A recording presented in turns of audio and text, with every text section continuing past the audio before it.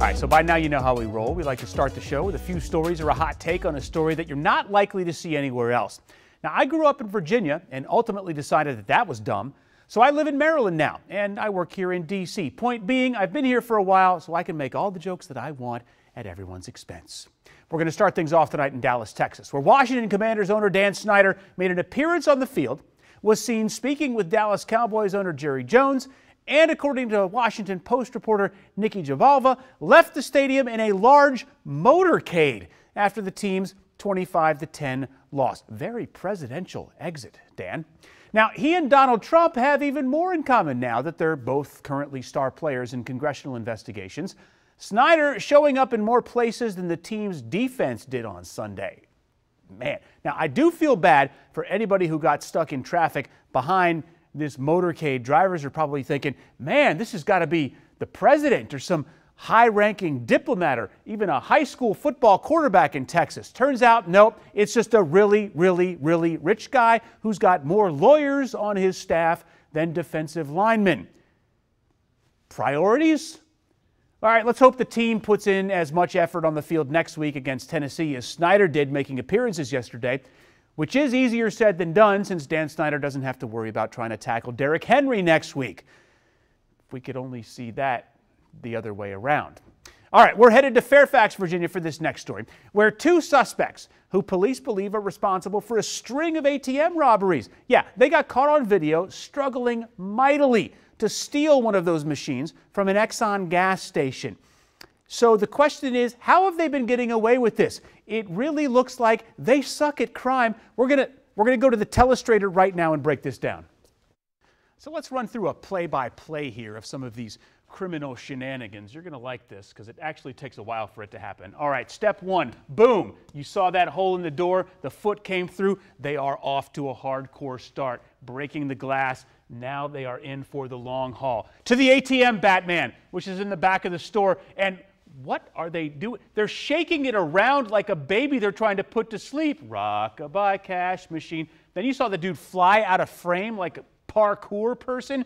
Now he's trying to put the thing, see this dolly right here? They are trying to put the ATM on the dolly, right? Should be a simple move. We've all done U-Haul. We've all moved our own stuff before. But these guys, they just are not going to be able to get it, right? So let's put the thing on the dolly. And no, then the dolly comes crashing to the floor. This whole clip needs the Benny Hill music. How many fools in hoodies does it take to steal an ATM machine? These two got it done. They probably could have used some backup. All right, now it was trying to be out the door. It falls off the dolly again. This is basically the opening scene of the movie Barbershop. After much struggle and effort, look. They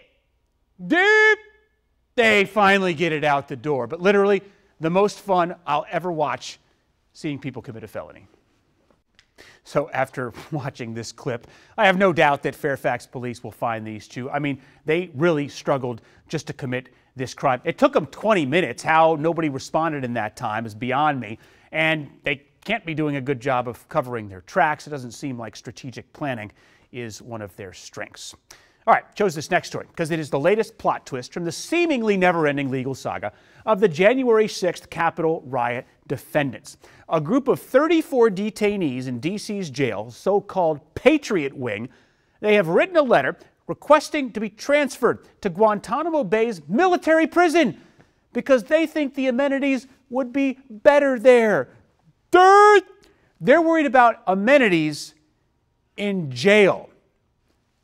Does that even need a punchline? Pretty darn laughable already, right? And they're not even in the roughest part of the D.C. jail. Yet they want to go to the prison most people think of when they hear the words human rights abuses.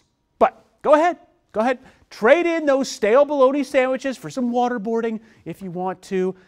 They better hope that nobody actually gives them what they want. There is irony here, and it is quite rich, in that they would be joining a prison full of people who also plotted against the U.S. government. And doesn't terrorism make for strange bedfellows? All right, we're going to head north to Alaska for this next story, where viewers can live stream the brown bears of Cat Bay National Park and Preserve eating voraciously to prepare for hibernation. And then you can vote for the fattest one during what the park has dubbed Fat Bear Week. How awesome is this? They make fishing look easy. I'm out on a boat, on a dock with my kids all day long, getting yelled at. Maybe I get a nibble or two. These bears out there catching salmon, they're not even moving a muscle, just opening their mouth. Now, when I heard the term Fat Bear Week, I got to be honest. I figured it was some sort of cosplay Tinder promotional thing for people who wanted to rub fuzzies. So I was relieved to hear that we have not sunk that low yet as a society. But you with the Winnie the Pooh costume in your closet, don't get any ideas, sicko. Nah. No.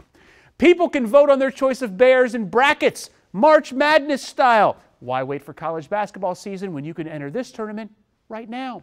You probably know as much about these bears as you do the teams you'll be picking in March, so go ahead and get an early start on making arbitrary picks. Now, I do feel bad for whoever has to tell the Bears which one is the winner of the Fat Bear contest. You know dude is coming back minus a leg. My favorite story today, yes, it's definitely Fat Bear Week. It's the only one that doesn't involve crime or Sunday's beating that the Washington Commanders probably wish that they could have pressed charges for.